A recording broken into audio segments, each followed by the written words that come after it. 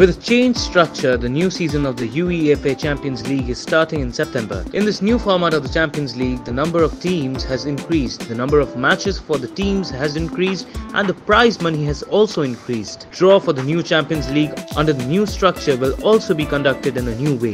UEFA has arranged the draw in Monaco. Previously, the draw determined which team would play in which group. However, there will be no group stage this time. In the draw, each team will be set to play against 8 other teams in a single points table league format. The new structure of the Champions League has been designed by UEFA in response to demands from the influential clubs of European football. The European football governing body has met most of the demands of these wealthy clubs. With the addition of 4 teams, the Champions League now features 36 teams. Each team will get the opportunity to play at least 8 matches. Previously, teams eliminated from the group stage played 6 matches each. For the first time, Champions League matches will be held in January. The total prize money has increased by 25% to 2.5 billion euros. As the prize money has increased, so has the congested schedule.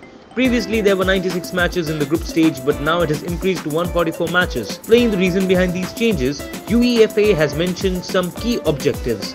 According to them, the main purpose is to enhance the level of competition throughout the tournament and to increase the number of matches where both teams have something to gain or lose. In the 8th or the final round of the final stage, all 36 teams will play their matches at the same time. This date is set for January 29th. The top 8 teams on the points table will directly advance to the round of 16. Teams ranked 9 to 24 on the points table. These 16 teams will play in a separate knockout playoff round. The 8 winning teams will then face the 8 teams that qualify directly for the round of 16. The bottom 12 teams on the points table will be eliminated.